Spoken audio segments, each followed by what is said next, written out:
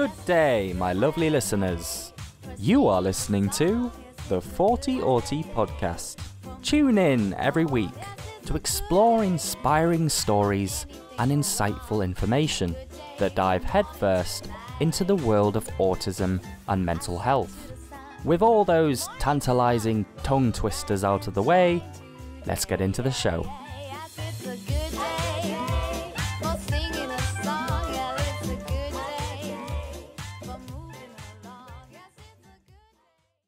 Hello, everybody, and welcome back to the THOUGHTY podcast.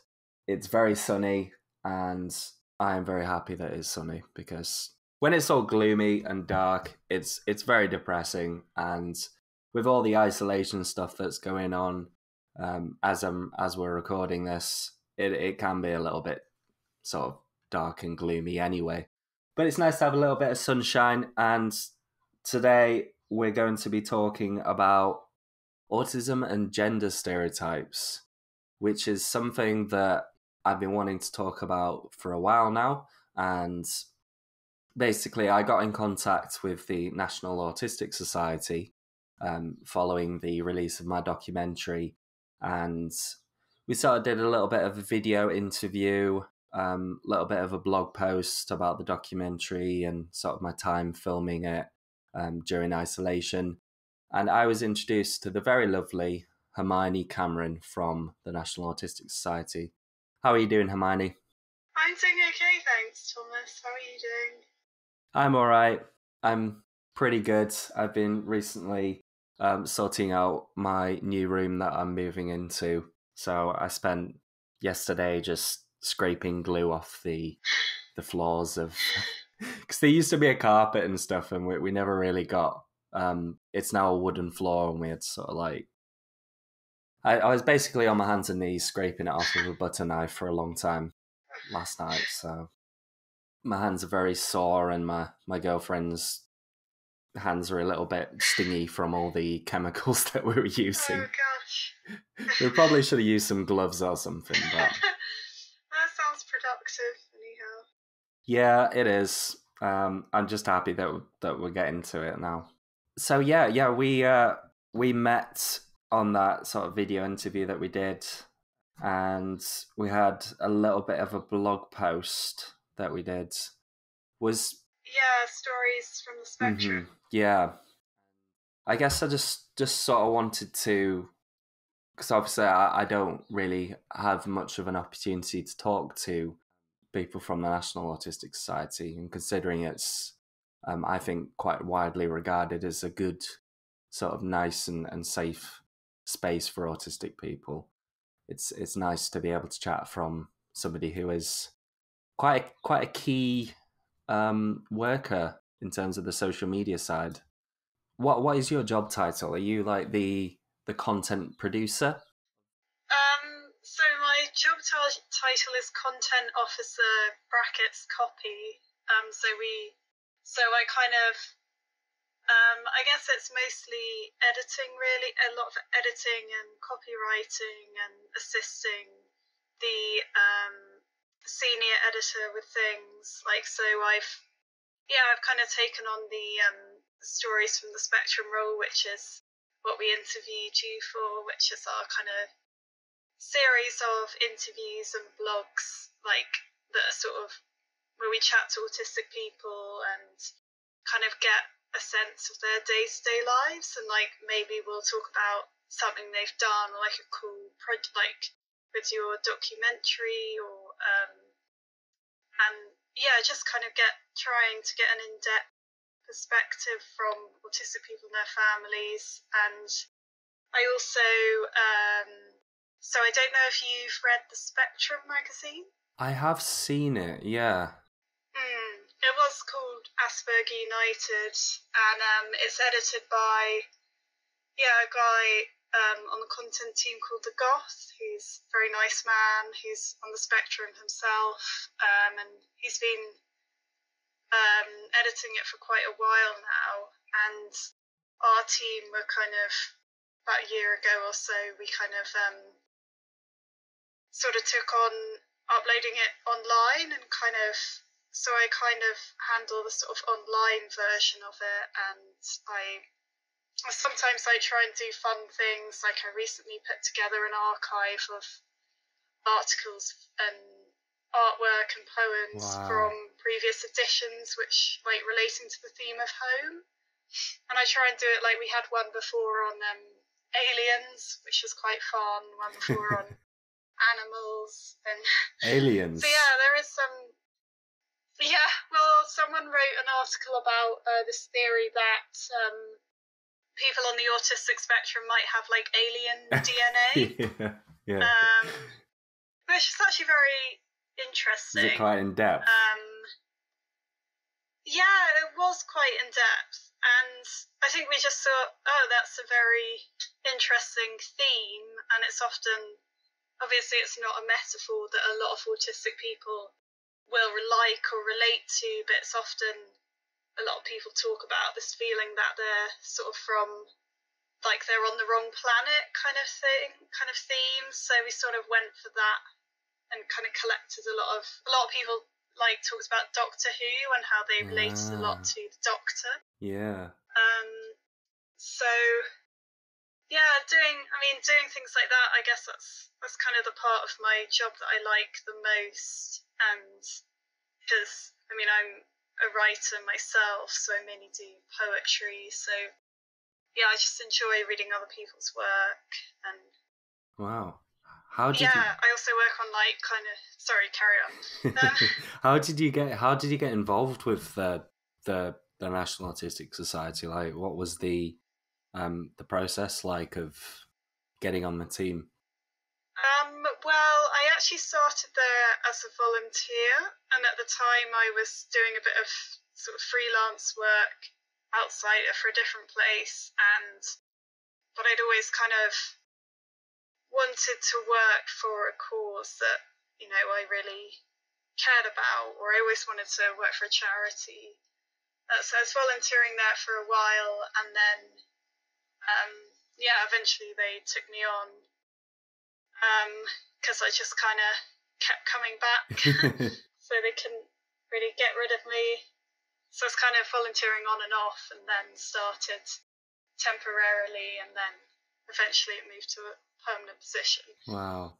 I definitely empathize with the whole working for a cause that you feel quite deeply, because I think one of the issues with most people in their jobs is that I think most people try and focus too much about like the money aspect or the reputation aspect. And I was a little bit on that kind of side when I went to uni, because I did a course in biomedical sciences, which it's basically the main prerequisite for sort of clinical research and of diseases and different sort of neuroscience related things.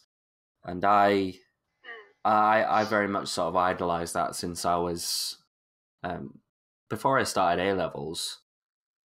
And it's now that I'm older, I sort of realized that although it would be nice to do research and sort of add to the sort of archive of scientific discoveries, it's nice just to focus on something that's quite like close to your heart. It gives you a lot of like motivation to get up and continue working. Would you say that that's something that you relate to quite a lot? Yeah, definitely. I'm extremely lucky, really, that I'm able to do that, because I have done kind of previous work which isn't something that you might enjoy it, but I think I'm very lucky to do something that I feel is so personal to me. Like to get paid for that is, I'm fortunate that it's not just a job. Like it really sort of means the world to me, really, because this wasn't, it wasn't being on the autistic spectrum wasn't really even something that I like my close friends and family knew, obviously, but it wasn't something that I spoke about openly until I started volunteering initially and then working at the National Autistic Society, and kind of sort of, well, now that I work there, I sort of got to talk about it. I can't really not. So yeah, it's really sort of changed things for me. What were you doing before you when you were doing like all that volunteering and stuff? I did various things. Actually, it's quite funny. Whilst I was doing the volunteering, I was got through a friend who used to work for the dating site Badoo and Bumble, and I was doing some online moderation for them, which was interesting. But it was very like random, really. But that sounds like a cool job anyway. Like, it's not something that most people are involved with. Yeah, again, it wasn't something that I thought that I really would get into, but, you know, I was lucky, I guess, I had a friend who worked for them, so he could kind of help me get involved with that. And I also, well, because my degree was English with creative writing, so I kind of worked in bookshops and stuff, just like as a temp. Jealous. That sort of thing. Yeah, again, I was sort of lucky to be able to do that. But yeah, I think at the same time, having a sort of creative arts degree or like a sort of humanities degree is not as useful as doing something maybe more practical. But again, I was very lucky that I was able to study what I love, really. Yeah, and I suppose having that. Well, I think the difference between sort of like, you know, humanities and sort of like science based or like practical degrees is that it's very sort of limited in the, it leads to a job, like the sort of practical side of things, but it doesn't give you much of a new angle on things, whereas I think like degrees like humanity in the sort of humanities and things such as your degree give you a little bit of a, would you say like a personal sort of more well-rounded view on things, maybe a little bit of a different angle?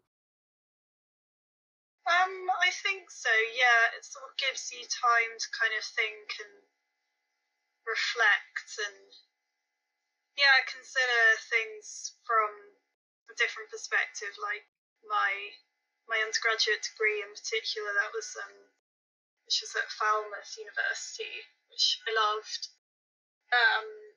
I sort of liked it because we didn't kind of study just like canon, you know, that sort of, I guess, typically, as people would say, sort of dead white males kind of literature. We sort of looked at a variety of writers from like around the world, and you just see things from a perspective that you would never have considered before. Well, that I wouldn't have considered before because I wouldn't have been exposed to it. Yeah. And with your poetry, like, have you? Because I think I do remember you saying something about like competitions that you've entered and all that. I had a collection published actually by a small company called Ampersand Publishing.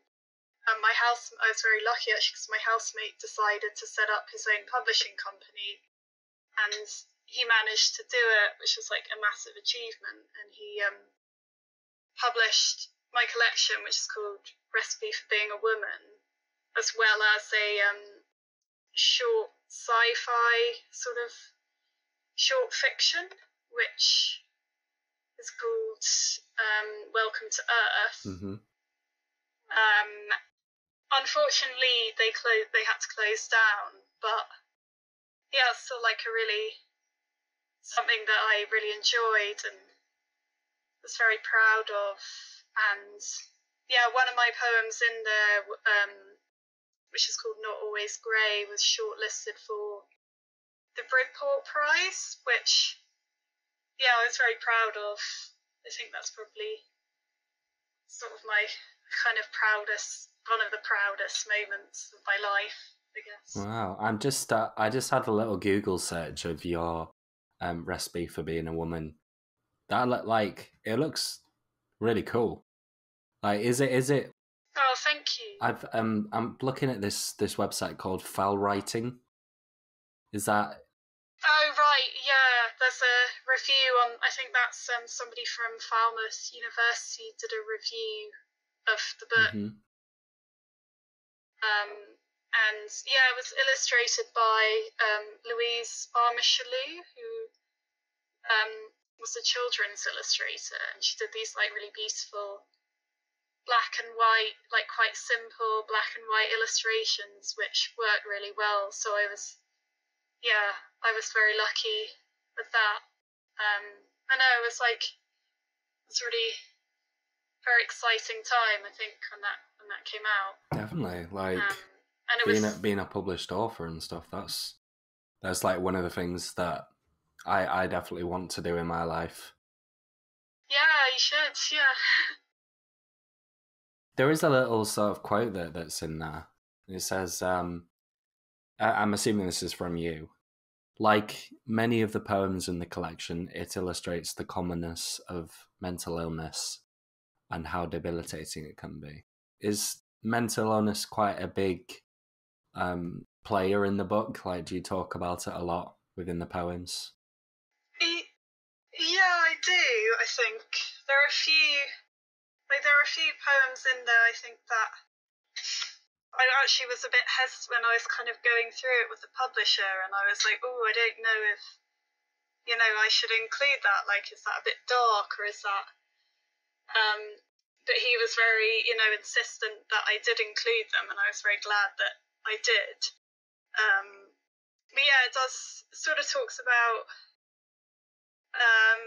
grief, mental illness, kind of self-image, some elements of sort of self-harm, and that, like, there's one particular poem in there which is called The Other Side, which is kind of about, I guess sort of suicidal ideation, or having a moment when you, I very much like artistic sort of things to do with.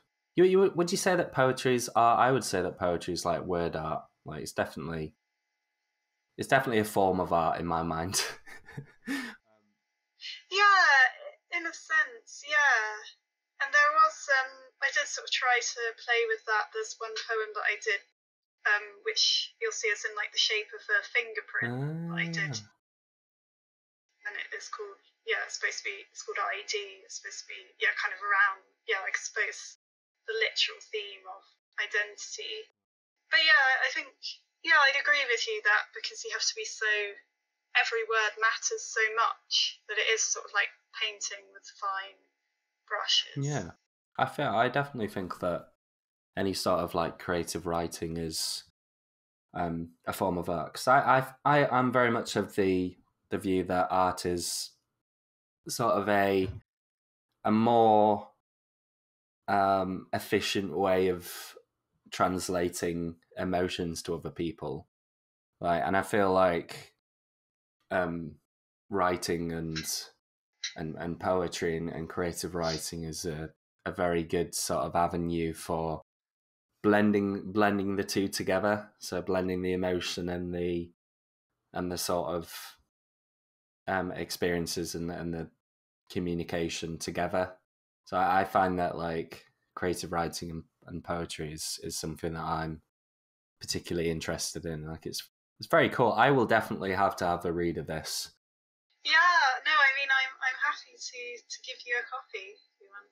Ooh, could you sign it for me as well? I can, yeah. Yeah. An original. Awesome.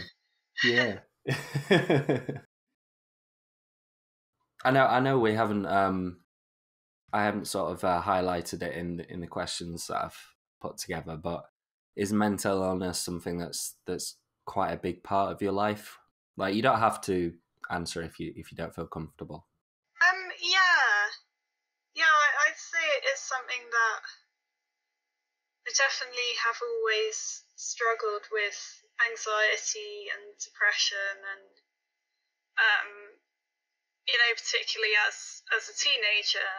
I think I've had a really difficult year when I was 12, 13, which I guess is like sort of peak puberty time, which might have contributed. Where I just sort of felt, I don't know, just like this sort of darkness. And I didn't know what depression was at the time, and I probably I think I just behaved really horribly because I didn't know like what was going on, and I just kind of in the sense I just sort of isolated myself, I think.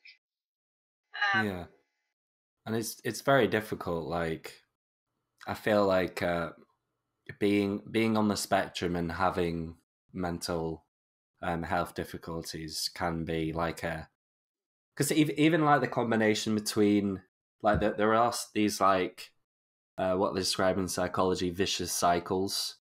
So anxiety has its own vicious cycle, and depression has its own vicious cycle. Basically, like cycles that you go through that keep you in the sort of mental headspace of whatever condition that is. And I feel like that the combination of those two and autism just makes life just a mess, especially like in teenagehood. I've definitely found that. Yeah, because I guess as well, when you're on the spectrum, it's kind of like, I mean, they use the word anxiety a lot, but I wasn't entirely sure what that meant. But it's kind of like, oh, it's because you have an autism diagnosis that you're experiencing this, and it's almost like sort of mental health issues can get missed because of that. Like, people don't kind of realise that you can be more than one thing at once.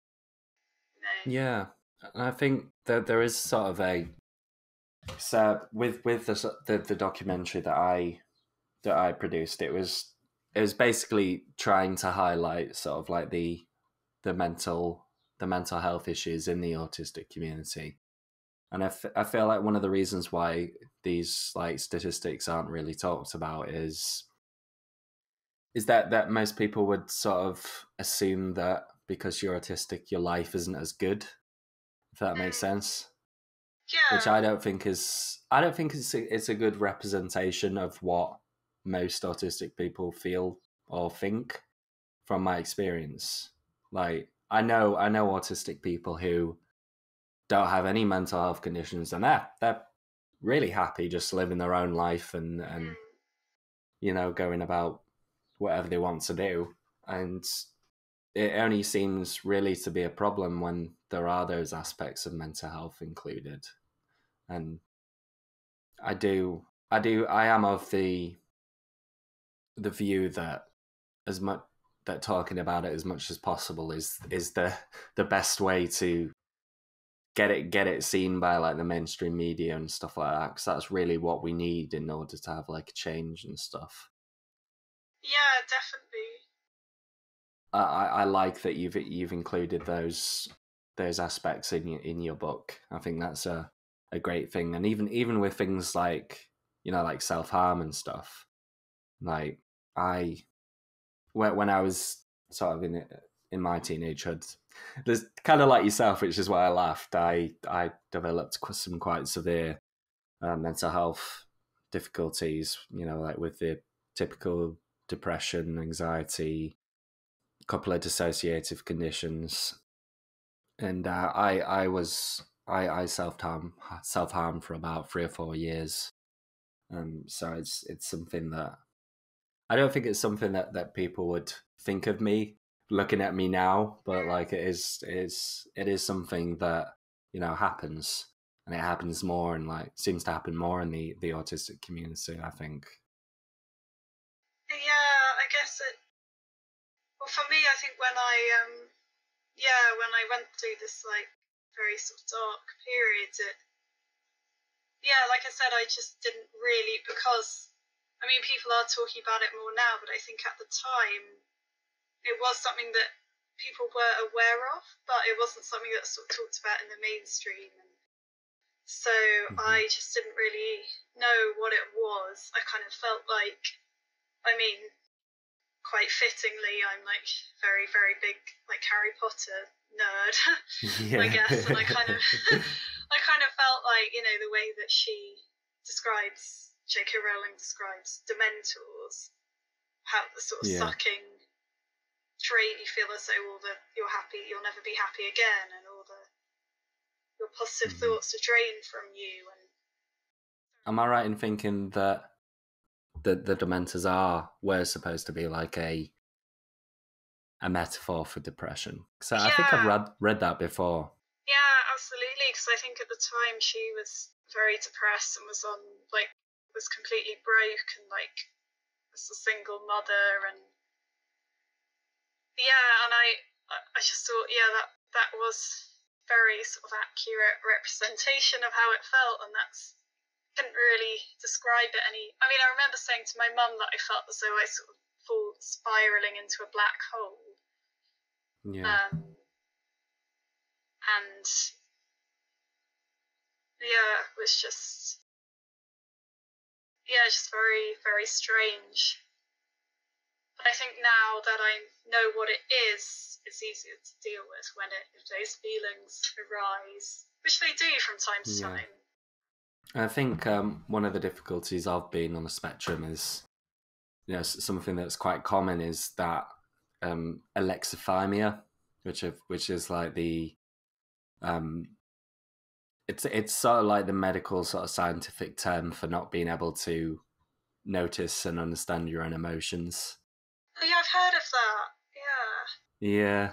Well, I feel like that's one of the things that adds a whole new dimension to the struggles in teenagehood, and I suppose the struggles with like mental health and stuff. It's quite hard to deal with something when you're not sure when you're dealing with it and what causes it and all of that. It's very much like an investigative process to try and get over these conditions, I think, especially when you're autistic. Is that a sort of like that kind of hollowness that you sort of feel? Yeah, it's I think one of the misconceptions is that like depression feels the same as being sad, because I don't think it is the same as being sad. It's very novel. It's very separate from sadness. Like typical sort of sadness, you know, you'll feel that welling up behind your head. You'll feel the need to sort of connect with other people, whereas depression is sort of that dull, hollow, meaningless feeling in the back of your head that sort of consumes anything, like a dark cloud that just is constant, that only you can see, and it highlights all of the negative things. You know, the negative things are more bright and positive things are a little bit more hidden and difficult to notice. Yeah, and it's I do think it is different. Yeah, so that feeling that, because when you're sad, I guess you kind of know that it will pass in a way often, and it feels quite cathartic. There's like depression. Yeah, you like a release. Yeah, it's like depression. You kind of lose, or from my experience, I kind of lose all sort of sense of time. And yeah, I do feel that sort of, you know, soul sucking. Like I'll never be happy again. Yeah. It's taken a very lovely turn, this podcast. Apologies first. No, it's good to talk to. Talk about. So we talk a little bit about autism. Yeah, let's do that. Yeah. What's your experience with it? Like, when were you diagnosed, and what sort of journey did you go on post-diagnosis? Well, I was diagnosed when I was very young. I think it was like just before my 5th birthday. And it was actually funny, the thing that you said about when you mentioned that your mum took you to McDonald's like just after your diagnosis. Actually, I recently, like, my mum was chatting to me about it, and apparently my dad was there as well. So I've just been like telling people this story of my mum took me to McDonald's, but my dad was actually there as well. Oh, okay. Well, that's nice. That adds a new dimension to the story. But yeah, I just have this. I don't remember, but I think my mum took me to London. My dad was on holiday, I think he was at a wedding actually in South Africa. But yeah, anyway, it was his brother's wedding. But that's irrelevant. Yeah, she took me to the assessment centre in London, and I think I was assessed by Gillian Baird, who was like quite a pioneer in autism.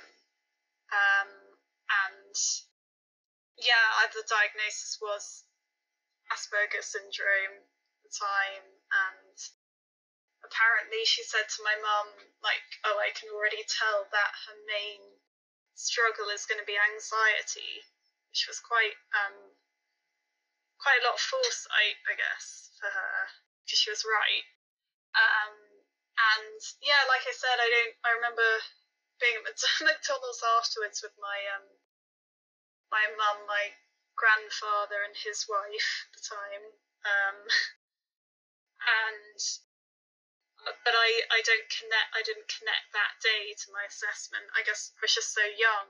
And then I think when I really struggled at school, and I think I came home one day and I said to my mum, I was like, I think there's something wrong with my personality, and that like really upset her.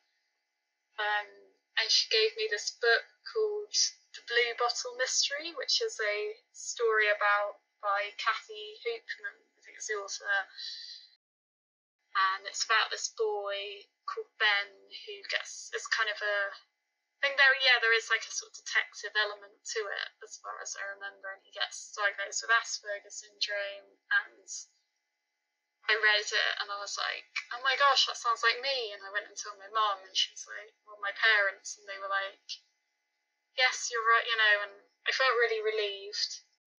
What kind of age were you when you were reading that? 8, I think. But then I remember going to school the next day and like telling my best friend that I had a problem with my brain. And she reacted in a way that was like really sweet. It was like, oh, it's okay, Hermione. Like, I've got a friend who's got a problem with her eye. Like, it's fine. And yeah, I think I don't know when I didn't really.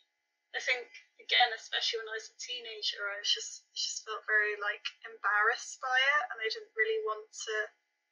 Whenever I told a friend about it, I would like always kind of tell them like, oh, I got this map, even when I was at university and stuff, it'd be like, I've got this really big secret, and then I sort of like often cry when I told them, and they,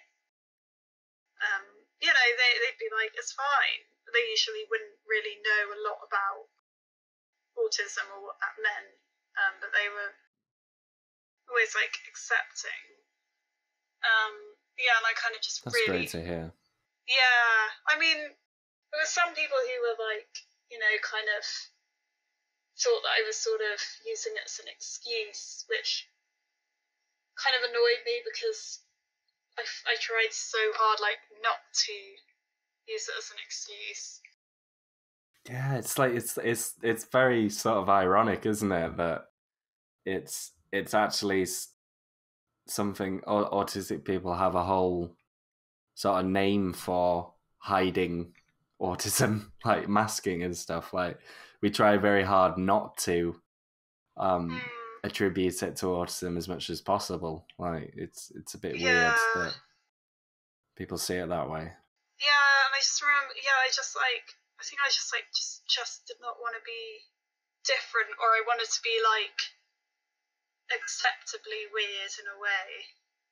And I think that's often sort of how people saw me, as being like, oh, but you're like quirky or whatever. I don't know. But yeah, I always had a lot of like emotional problems. Like, I would cry a lot, which is quite embarrassing. And yeah, then I kind of started telling more and more people the more I got older. And then, yeah, it wasn't until I started volunteering and working at the NAS that I kind of came out, so to speak, as being on the spectrum. And So it's from like the story that you're telling me, because it's not oft. I mean, unsurprisingly, it's not often that I talk to someone who's been diagnosed young as well. I mean, I was diagnosed when I was 10. okay. But there is sort of around the sort of end of primary school, you do start to feel a little bit strange and weird, and like some of the things that the other kids say or how they act just don't really feel right. Like you don't understand, that you sort of feel like they're sort of the aliens. Yeah, you feel like a weirdo. And especially for me, like I was very into the whole sort of romantic sort of side to life. So I was like I would sort of go up to girls that I liked and sort of try to have woo them, so connection with them, have a connection with them. And obviously that led to a lot of embarrassment. I think one time I wanted to change schools because I sent like a really heartfelt letter to one of them, and I know it was tragic, but it was okay. It was near the end of primary school, so it wasn't too bad. Yeah. But I definitely empathise with that aspect of things. But I never really looked into autism or tried to understand autism until I sort of started reaching the end of high school. Like it's kind of, I think I didn't like autism at the time because I attributed all the mental health difficulties and the anxiety and depression to my autism at the time. Oh, that's interesting. Since I started to grow up and get a bit older, that I made the distinction between the two. Mental health, I think another aspect is that mental health definitely was the focal point of my life, since the age of about 13 to about 20, 21, 22, like a year ago. So it was sort of a little bit of a barrier for me, sort of learning about myself and all that. Yeah, I feel a lot of what the sort of story that you're telling me, I feel definitely sort of reflects on my life quite a lot, the things that you're saying. I do think at one point when I started doing the YouTubing and stuff, like nowadays I'm very inclined to just tell people straight to the face that I'm autistic. Like it's not like I'll go up to someone and say, "Hi, my name's Tom, I've got autism." Yeah. It's more like we'll have a chat about stuff and then it'll come up in a way. So like we'll be it's usually when we talk, for some reason people like to talk about politics when they go to like parties and stuff. So it's whenever we start talking about politics and sort of different views on the world and stuff, then my autism becomes something that I can mention to, and it's never a thing that I feel ashamed of talking about anymore, because I feel I'm very aware of how it makes me different, and I'm also very sort of proud in a weird way.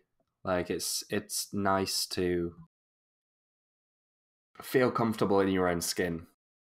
Yeah. No, I found myself like talking about it at parties quite a lot.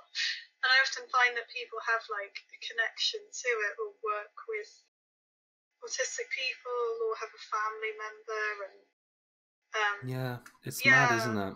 Sometimes I get, that slightly sort of well-meaning but, quite sort of unintentionally slightly offensive response. It's like, "Oh, but don't worry, I'd never know." And I'm like, "Oh, thank God." Like, and people, I think, are generally, because my fear was always that people would be like, thinking that you're a freak, you're a weird, all these things that you sort of felt as a child, that I sort of felt as a child, that, sort of people would sort of see it like, because there is still a lot of stigma around neurological conditions and mental health conditions that but I found people, who either reacted like really amazingly or like kindly but slightly ignorantly. Yeah. And then I feel that. Yeah. And then you can kind of talk to them about it, and then they learn something, which is always good. I'm usually I'm quite an extroverted sort of social person when I know that I'm going to an event that's social. So it's always nice to sort of give people a taste for the social skills and all that, to let them build a picture of me without the autism and then introduce it, because it's more like profound in that way to other people. Yeah, it's obviously it's something that just immediately crushes your view. Not crushes, that's very aggressive, but immediately makes people think. And I found that sort of doing it in that way, people are very interested, because it's like they've already built that connection with you without that sort of group separating aspect. And then once you've built that connection and you tell them about it, then they're very sort of interested in seeing what life's like for an autistic person, which is always nice, because it's not something that I had a lot when I was younger. Like, it's nice for people to ask what life is like for me, rather than, be just assuming what life is like for me, I guess. Yeah, that's true. So, we're here today to talk about autism gender stereotypes. What does stereotype mean? Like, what are gender stereotypes, and what are the most common stereotypes around autism that you've picked up on? I mean, for me, I sort of feel like it ties into, I heard this word like neurosexism quite recently. And that's something that I do kind of identify with quite a lot, in that there's this sort of idea of, I mean, I'm not a scientist by any means, but, that sort of idea of like the male brain and the female brain, and that's something that I'm personally, I don't believe, like, I'm quite against it, just because I feel like it's quite destructive for a lot of people, in particular often like women and non-binary people, or people who don't fit. And I was sort of, I think that kind of comes into play with assumptions about autism, is this idea that for some reason we see it as like a male thing. And I think I think a lot of it is because when people talk about it, they often don't really think of like the historical context of it, where women are kind of, it's only like being quite recently that I suppose women, and I mean, obviously there are a lot of places in the world where women still don't have like the same rights as men at all. So they're not going to have that same access to education or, diagnosis and stuff that men, I suppose especially white straight men, might have. I don't know. I mean, I do know, but yeah. I think there is, because I know that there have been some papers where autism has been referred to as like the extreme male brain, which I think is absolutely absurd. Like, yeah, it's so. I mean, because I'm one of those people that I'm willing to talk about anything with anybody, and I obviously have quite a lot of a sort of like scientific background and stuff, and it's I feel like it's always nice to chat about things that are in the world, but they're not specifically scientific in a way, and it's not really something that you can that we've researched extensively. So I think it's nice to chat about things like this, because I did like a literature review for my documentary, and from like the research that I've done around autism, like in terms of the scientific angle, there seems to be some neurological, hormonal, type differences in autistic people. And I think things to do with like the bonding hormone oxytocin seems to be the receptors in the body for that sort of hormone is lacking, I guess, to a certain extent. It's not a very researched area. A lot of the research I've found is to do with the problems, I guess. Like the treating of air quotation mark symptoms and all of that kind of stuff. And then I suppose when we're thinking about like the male and female brain, there are, I think, one of the difficulties with science and research and all of that is that it can appear quite certain. Yeah, quite black and white, I think. I definitely agree, and I do think that there are some, again, talking about sort of generalities, there are differences in the structure. Like we've shown that there are differences in the structure of the typical male and female brain, in terms of like hormones and neurocircuitry. I can see hormones. Yeah, I can see how that came into play. And like females tend to be a bit more intelligent than men, but don't particularly show a lot of variation in the level of intelligence. So it's like there's more men who are stupid, sort of more at the extremes of the male brain. There seems to be a lot of variation, whereas females in on average tend to be a lot more intelligent and, I guess, more emotionally in tune as well. Females tend to have a lot more, in general, of course, a lot more white matter, which is associated with like connectivity of different brain regions, associated more with ability to sort of cross over between topics of thought. And then I guess guys have more of that large amount of grey matter rather than white matter, which is sort of associated with cognition in specific areas. So like there's not much crossover between sort of thought patterns and stuff. I do think that there are some stereotypes, and I think although there are differences in the structure of brains, the way that that's expressed and the way that the person is doesn't always line up with that train of thought, if that makes sense. Yeah, and especially as, we're living in a world where, people are starting to sort of realise like kind of how fluid gender is, and particularly within the autistic community. I think, and I'd like to do more research into why that may be. And I think my issue kind of is really that when people say things, kind of make sort of blanket statements like women are better at masking their autistic traits or whatever, but they don't really explain why. That, because I feel, or I certainly felt this growing up, that because, and being, I guess, sort of, like as a young child being kind of picked on at school, and a lot of that was kind of sort of related to gender. I felt like it was very...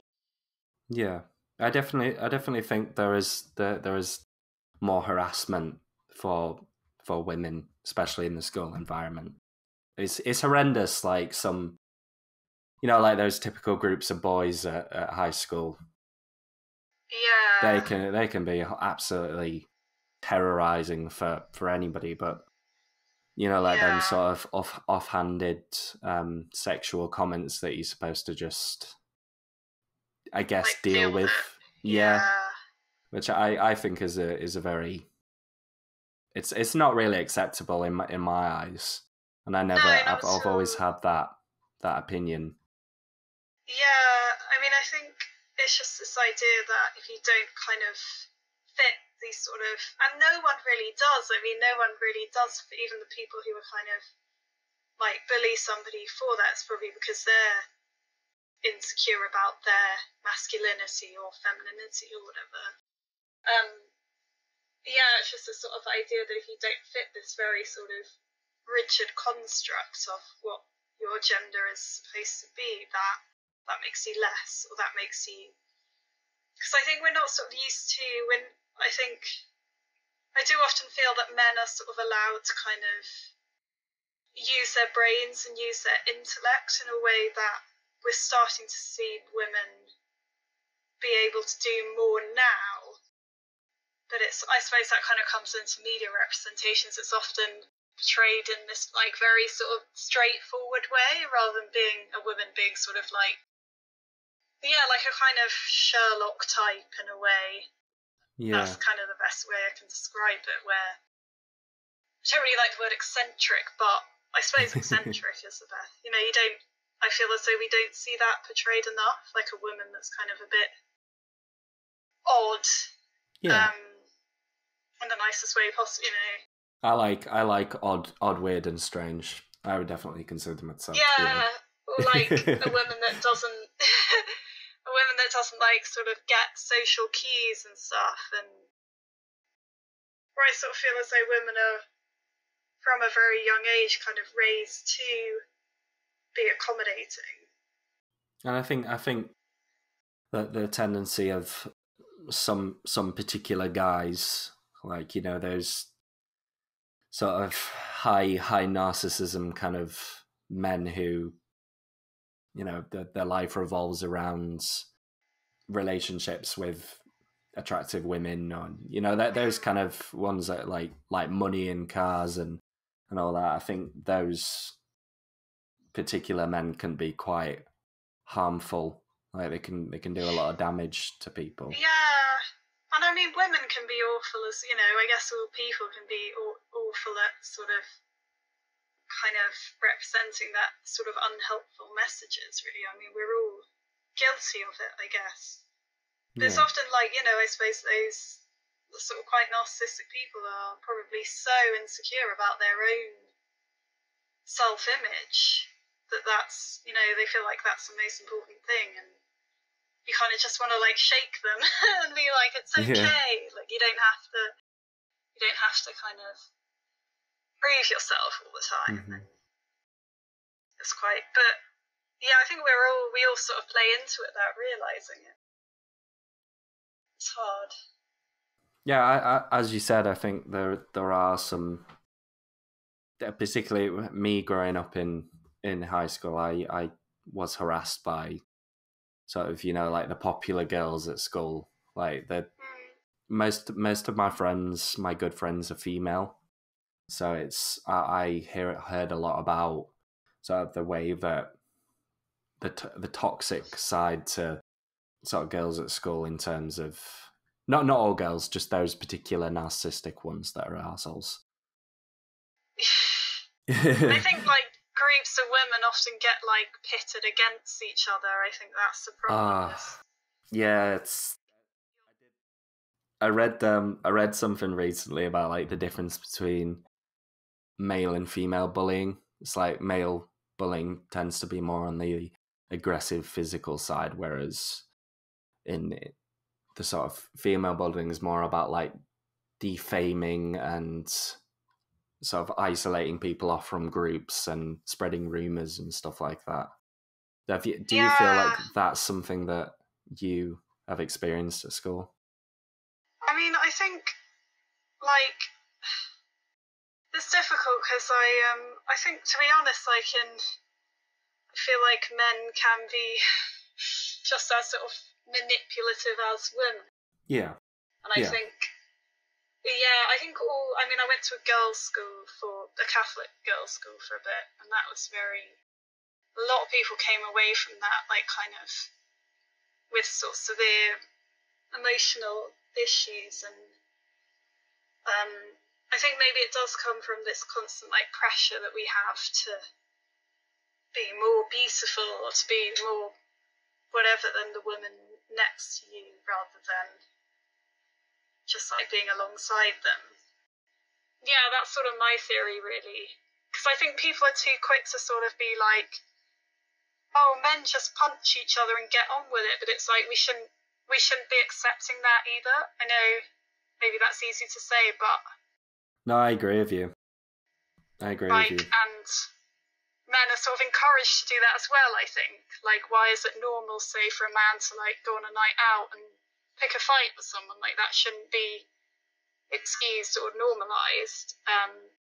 But I haven't, I'm not really one to talk about that, but it's just sort of what I've heard from my male friends and my brother and cousins and stuff, and my dad.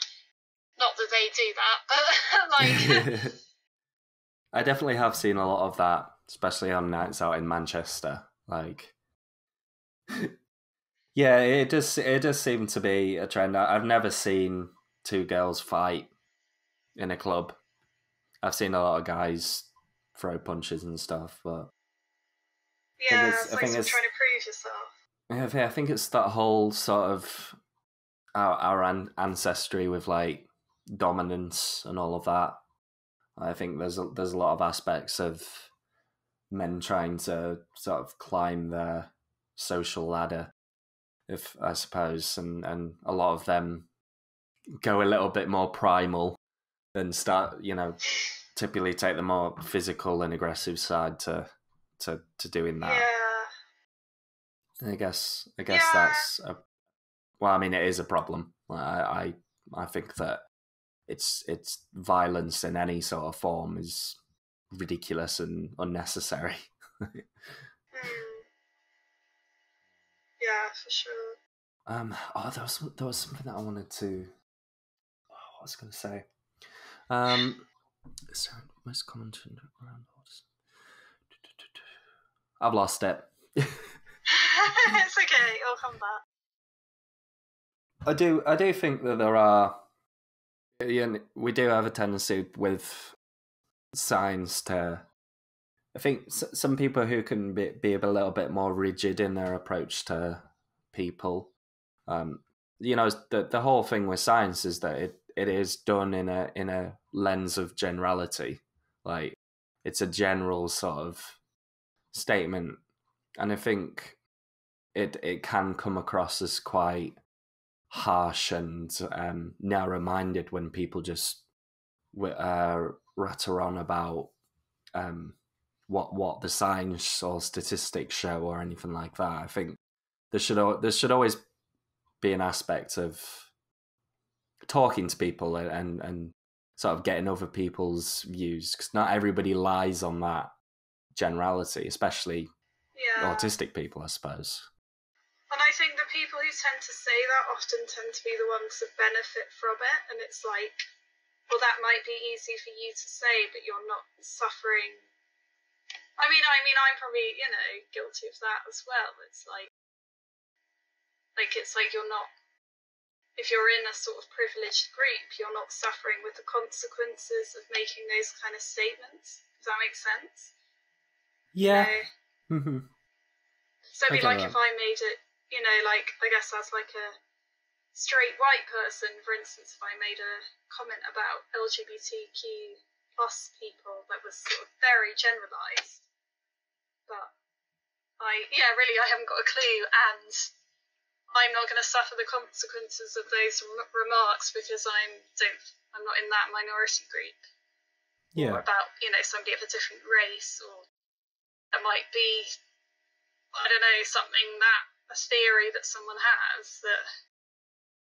I think that there is a problem with the way that we communicate in our society as it is. It seems to be all you seem to see on news is statements and contrary opinions, but you never sort of see that those conversations that sort of analyze it and bring in those personal and emotional angles to things. And I think that's one of the ways that we are sort of failing in a little bit in terms of moving forward in social change. Like, people want to hear they want to hear their side to things, but they never really see the contrast in those opinions. And whenever those contrasts occur, it seems to be quite inflammatory due to the nature of,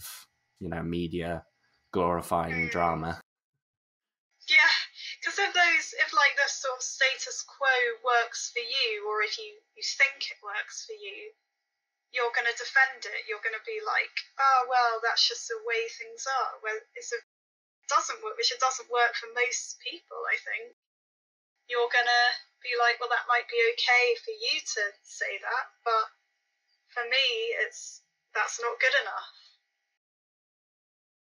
So I suppose this is a good sort of segue into the next question, which is, what are the problems of stereotyping, and why are they a problem? In terms of autism, I guess. Yeah, just sort of the idea that, I don't know, for me the main thing I've been seeing is that kind of there've been more kind of representations of autism like in TV and stuff, and that's amazing, but it sort of all begs male. the correct question. Sorry? It's all male.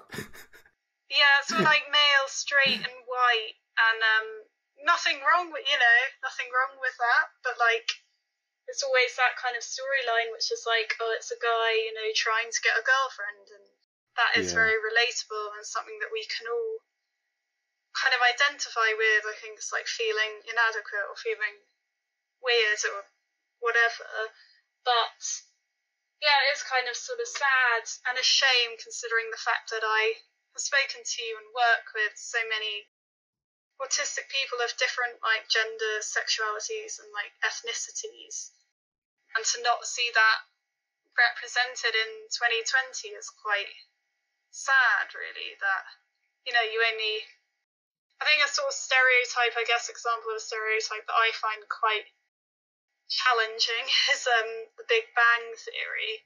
Sheldon Cooper. Yeah, because it's just like this complete sort of and stereotype of what people imagine autism. And I used to watch the show quite a lot. I haven't watched it in a while, so I don't really know the nuances of it. So I don't know if it's kind of improved since then, but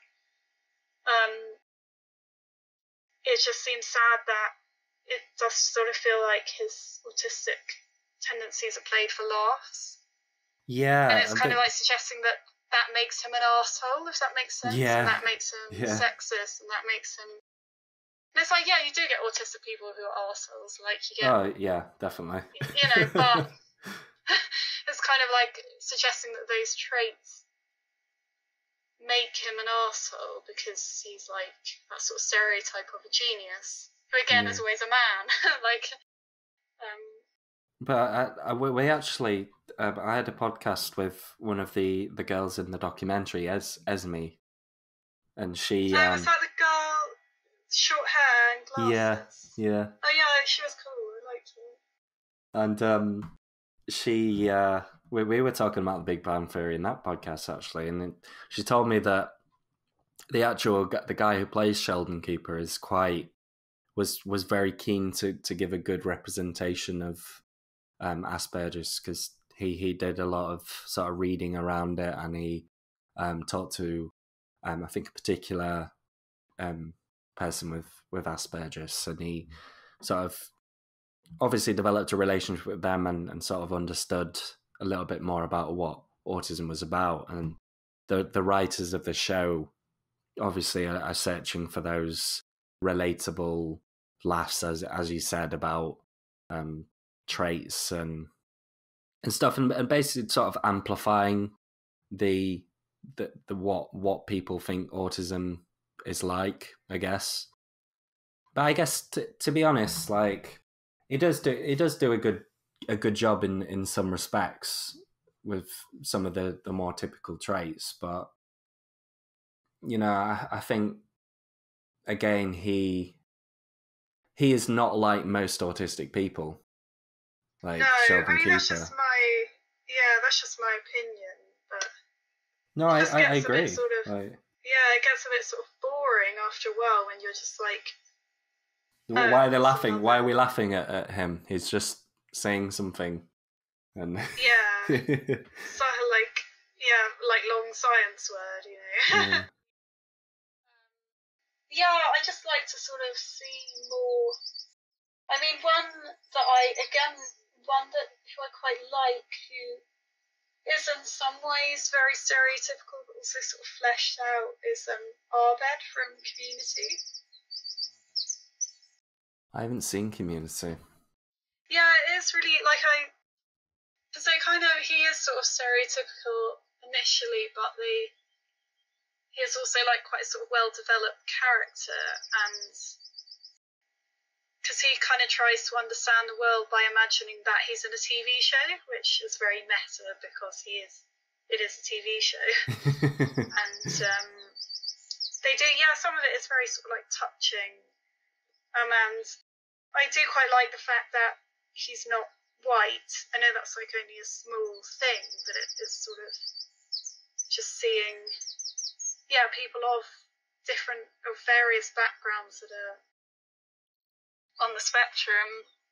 So it isn't something that's confined to being male and being white. Like a lot of people in the autistic community that on like Instagram and stuff, it just seem that the majority of like the Instagram sort of advocates and stuff seem to be female, which is obviously great. And we've got a lot of people who are from different backgrounds and a lot of people from different opinions and places in the world. One person in sort of Inuit section of Canada. Oh, really? Yeah, it's got Aspergirl. She's great. She does like comedy sketches and stuff. I think that we do need a lot more realistic content on Asperger's, and we also need to include people who are autistic as the actors. Like, what it's like it's so much easier just to have an autistic actor acting autistic rather than trying to get someone who has to read over stuff and may not always grasp the point of it or the nuances and all that. I had to look for was it Abed Nadir, I think. Mm-hmm. Yeah, he's played by a non-autistic actor, to be fair. But do you think he did a good job then? I do feel like it's like his mannerisms are very like stereotypical, but he I think just in the way that they sort of the other characters respect him is good. He's not just like played for laughs. But I also looking on this this article. Apparently, there is a new Muppet called Julia, who's an autistic Muppet on Sesame Street. Oh yeah, on Sesame Street. Yeah, that was awesome. I saw that. Yeah, that's really cool. So like kids can learn about. I think that's an important way of normalizing autism, like from a young age. Yeah, and with a girl as well. Yeah, definitely, yeah. I think also we don't really see, like on our, like stories from the spectrum, we're trying to get more people with more complex needs, I think. Mm-hmm. So I guess maybe, that's something that needs maybe to be represented more in a way that's realistic, like, tasteful, I suppose. Yeah, not Rain Man. No. But I understand that sort of Rain Man, like at the time, would have been incredibly progressive and forward thinking. Yeah, I enjoy it. Not gonna lie, like I thought it was a really good film.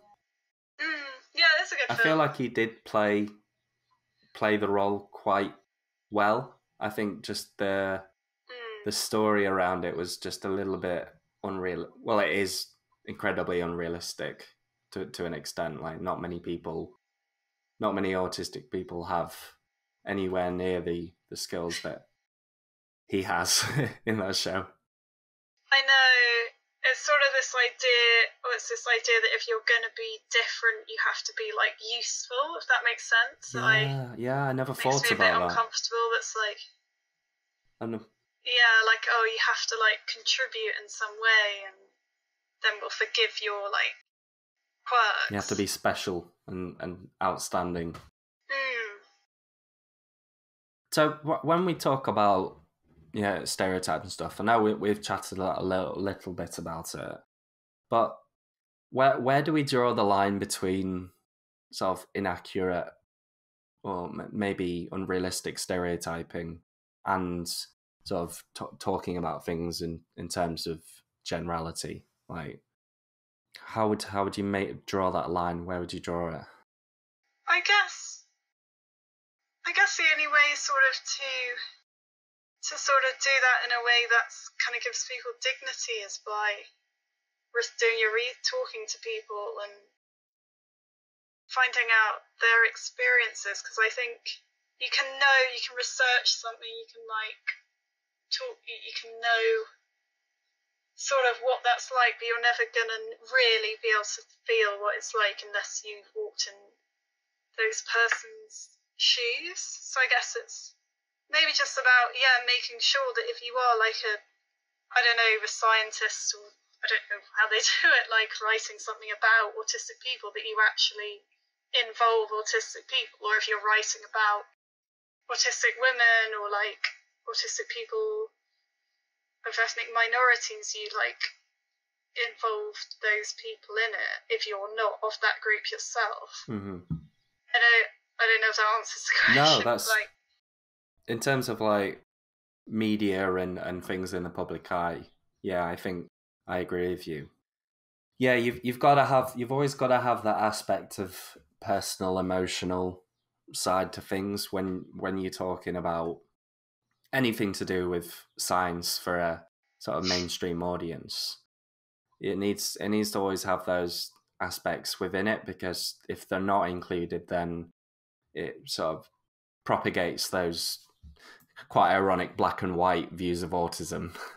Yeah, I know, it's slightly ironic, isn't it? Because it's often like autistic people are sort of accused of seeing things in black and white, and yet often autism will be described by non-autistic people in these very black and white terms. And I think, I don't know, I guess saying things like, because I always found for ages I thought, somebody gave me a compliment on like my social skills or whatever, I'd be like, no, I'm not. Like, I'm not good at that, just because I read things about autism that kind of suggested like they have impaired social skills. And I think, so now I sort of try to say like autistic people might not socialise in a way that is considered sort of like traditional. Yeah, it's different, isn't it? Like they might, it's just like different, and I think that needs to be explained more clearly, because otherwise you get people like me looking it up and thinking that you're just this sort of kind of very damaged human, unappealing person. Yeah, or like someone that people just don't. I think we kind of go on, the media kind of goes on about like charm and charisma too much without actually talking about like being a good person. Like more, so much emphasis that's gone slightly off topic, is put on like being likable, quote unquote likable, and then not enough is put into actually being like kind. Yeah. And actually, it shouldn't matter much how you communicate with people, as long as you're not really upsetting anyone, or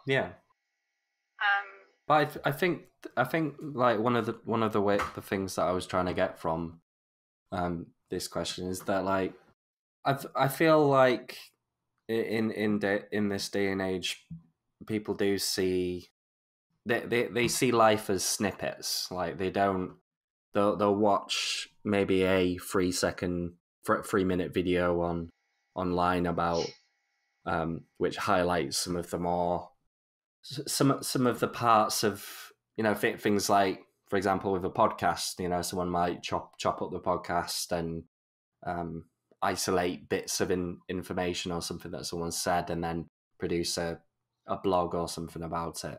But not many people will listen to it in full and get an idea of the context. Like, I think that can sometimes come across as, this person's an arsehole for thinking this or talking about this, rather than getting a full idea of what they're about, I guess. Yeah, we're a bit like, I can't believe they said that. It's graceful. This person, actually, it's just a way of people. this person said that all females are not autistic; they're just a bit strange. That's no.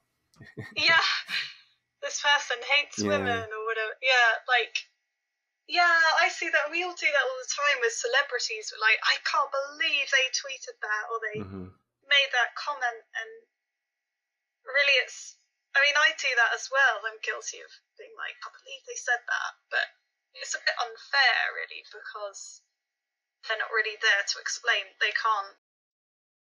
I mean, I guess everyone's got to be allowed to express their opinion unless it kind of really hurts other people. Yeah.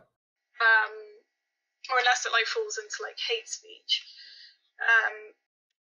But, yeah, we do definitely, like, jump to conclusions, and I guess the same goes for maybe me listening to someone saying something about autism that I just find, you know, like, maybe a bit superficial, and I'll immediately jump to a conclusion that that person is, like, doesn't care, which, you know, so we're all guilty of doing it. Yeah, I agree with that. I definitely, if I see something said about autism, especially Twitter, like, Twitter is the worst for it. Like, if I see someone saying something that I don't agree with, I have sort of an immediate sort of reaction that I want to tweet about it and all that. But then I guess I've sort of put a mental block on myself, sort of give myself room to process it and figure out, like, do I really want to give this person more attention by tweeting about it? Or yeah, that's true. In terms of, like, that question in the context of a sort of casual discussion, like someone that you meet at a party, or a friend of a friend, or a relative, or something like that, like, how would you go about talking about these type of things and expressing opinions without sort of inaccurately stereotyping or anything like that? I don't know, I tend to, in my kind of conversation style in general, I do have a tendency to sort of, like, self-censor and kind of edit myself a bit too much while I'm talking. So I guess I kind of tend to do that a bit, or I kind of talk about things from my experience, and my experience is very sort of it's very sheltered, I suppose, compared to what a lot of autistic people have gone through. So I guess I kind of try to say that, and I sort of hope that therefore then they don't think that I'm just talking in stereotypes or suggesting that all autistic people are like me, because they're not. I think when you're expressing an opinion that maybe won't be fully agreed with, you always, as long as you're considerate of the other person's opinion and you don't sort of shove it in the other person's face, which obviously would lead to confrontation, I think being that way and being always very considerate of the environment that you're in, you know, and just having a normal conversation with someone, it's always good to try and hear people out and always fall back on that, you know, idea of just having a discussion rather than taking shots at each other, I suppose. Yeah, and I think there's too much like lots of like rhetoric in our culture is kind of people feel like they always have to win arguments. Yeah. And I don't want to go, especially, it's somebody else's life. So for them, it's not just like this fun debate that, they're trying to win. It's their experience and their life. Mm-hmm. So I think I try not to go into, I think it's good just to go into like have a discussion and learn something rather than like trying to win an argument. Yeah. I feel that a lot. Definitely. You're not going to start lecturing somebody on something that you don't actually know a lot about, or you don't know as much, you haven't experienced yourself. Especially when it's so personal to somebody. Like even if you do feel like they're completely wrong, you should always, whenever you're talking about someone's experiences or someone's life, you should always err on the side of niceness, respect. Yeah. Yeah, you shouldn't like say, well, you're wrong, because then they could be like, well, actually, that like happened to me, so. And that could ruin someone's day or week. Yeah, I think this idea that people are sort of, and that definitely comes from like social media as well, like the comments section of people like trying to win an argument is very unhelpful. Because not everything has to be competitive. It's like we're all trying to work towards the common goal of connecting people and getting a good idea of people's opinions and weighing them up and all of that. I mean, I think in terms of personal experiences talking about autism, it either goes the bad experiences that you would sort of see would either go one of two ways. One is the person thinking they know about autism, and then when I say that I'm an autistic person, saying, "Oh, you shouldn't identify with your disability and all that." So they try and take that nice angle on things, but it because they're not listening to what I'm saying, it actually just comes off as very annoying and narrow-minded. And then you've got the other side I've had as well. People, just especially the older generation, just saying, that's just part of normal life, especially with like mental health, like, everyone gets a bit down. Everyone has that. Yeah. That's very frustrating, isn't it? Yeah. But I always take the angle of humour.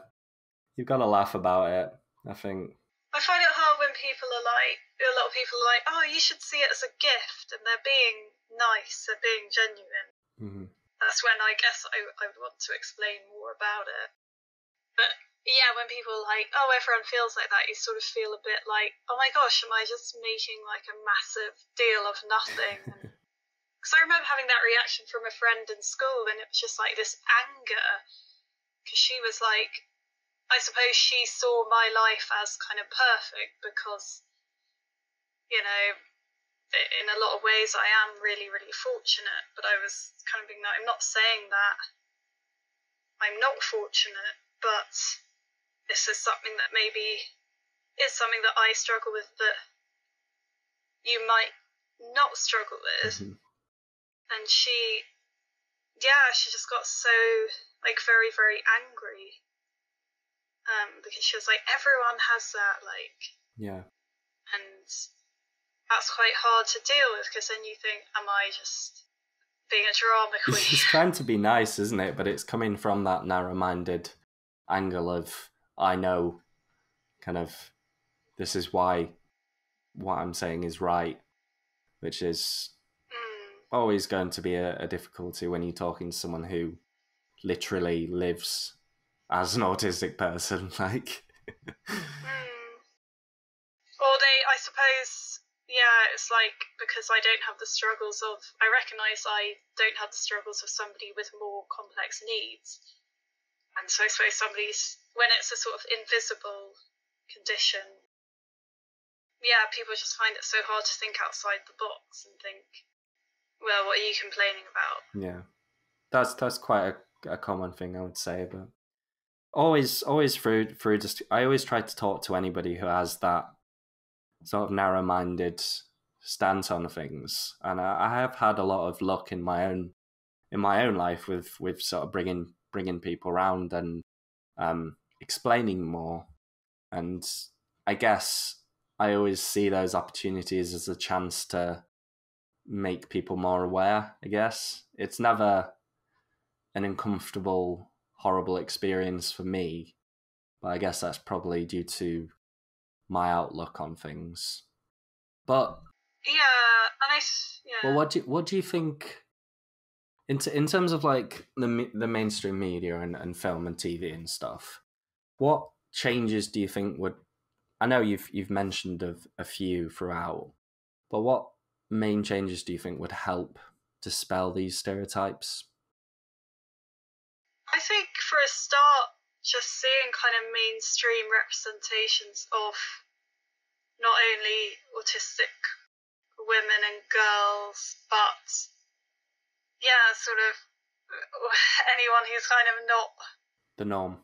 like a straight white man. I feel like I'm sounding like I'm hating straight white men. I'm not, but it would just be sort of nice to see a variety of autistic people, because I have seen characters on TV that, female that have not gotten autism diagnosis, but they're not the protagonist. have a lot of those sort of, yeah, but it'd be nice, just because in my own life I'd like to see the autistic people I know reflected. Yeah. So I think that would be a good start. Sorry, I've forgotten the rest of the question. It's okay. No, that's great. Like, I think those are all things that would help combat these stereotypes, and I think it is just down to exposure. And I know sometimes it's hard when you know that there's a problem, to view it in a very sort of slow, progressive way. But I guess this whole acceptance and of autism, and even with things like race and sexuality and stuff, it is always a slow, gradual process, I guess. And the more that we can talk about it and the more that we can expose people to it, the more that we'll start seeing some positive changes in the more concrete realm of policies and education and stuff like that. But it's a growing process. Yeah. And we are both contributing to it with this little podcast. I hope so, yeah. At least, yeah, I like to think so. So, what are the main 3 things that you want people to take away from this podcast? Like, if you were to have a little summary on Google, like next to the title, what would it say? I guess, yeah, just that, it's quite an obvious, but I guess that autism autism isn't sort of exclusive to people of a certain background, like, or gender, or, you get autistic people all over the world. People might just not know that they're autistic yet, and, it doesn't exclude, I guess, is what I want to say. That, so I guess that's one, kind of. Another one would be, I just want people to be more open to talking about it, and open to listening to people on the spectrum talk about, and not sort of, because I do sort of feel that people with, things like people who have a diagnosis of autism, and people with mental health issues can get quite easily sort of, to use a buzzword, I guess, gaslighted. So I suppose because people kind of, you can easily say, well, you don't know what you're talking about because you have this condition, so that skews your view on things. But I guess the second thing would be to just encourage people to take an interest, And the third thing, I told you, didn't I? sorry, yeah. I think the third thing Don't panic. I'd like people to take away is kind of not seeing autism as this one way of thinking. I guess I haven't really spoken about that enough, but not seeing autism as not just sort of like, this black and white way of thinking, but as a different way of thinking. like creativity. Different way of thinking, I suppose. Oh, actually, sorry. I guess maybe, I think I'll change that to being aware of, I want people to be more aware of, like, co-occurring mental health conditions and autism. Well, we can include both of those. I think they're both good things. Cool. Thank you very much for those. I know that can be the most difficult part of the podcast. You sort of get into that little flow of chatting about stuff, and then you're very in the present when you're chatting, especially when you're just in front of a computer, just looking into space. Like, you get quite into the present. It's hard to sort of bring yourself out of it and think about what you're talking about. And I'm like, no, wait, that, but also that. I get that. And then we got the last question, which is one that I ask every person who is autistic who comes onto the podcast. What does autism mean to you? I suppose for me it's very hard to know because I haven't experienced life as a non-autistic person. So, for me, I guess it just means, a sort of different way of looking at things in all its kind of positives and negatives. Like I say, I don't necessarily see it as a gift. I don't necessarily see it as a negative thing. It just sort of is. It's an element of me. I do find it difficult to separate it from my personality. But I guess, it's just another part of who I am. I guess I sort of have quite a neutral attitude to it. I don't see it as a gift. Like I said, I don't see it as a gift. I don't see it as a curse. I used to see it as a curse, really. But I've kind of come to terms with it. Awesome. I do agree with that. I'm very much on the neutral side of life in terms of my view of autism. It is sometimes difficult and it does make things hard, but it also gives you a little bit of a difference, which is always welcome in all areas of life. I think someone with a drastic difference, or at least a notable difference in how they work and process and think, I think all of that is very helpful in all aspects of society. But thank you very much for that, Hermione. Do you want to give everybody some links to things that you want them to see? I know that you've got the Recipe for Being a Woman, your poetry book, which we talked a little bit about. We've got the Blue Bottle Mystery, the one that you read when you were younger to sort of understand yourself a little bit better. And then, what was the other one? I can't remember. Ad something. Abed. Community, the show, TV show Community, which is on Netflix, if people have Netflix. It's also on Amazon Prime, I think. Very cool. Are there any links that you want to give to your like blog site and all that? Yeah, so my blog is, the address is hermionecameron1.wordpress.com. Okay. Hermione is Hermione, and then it's all lowercase. Cameron is Cameron. Okay. And I put a lot of Yeah, on Instagram, my handle is Hermione1, which is HERMIRONY1.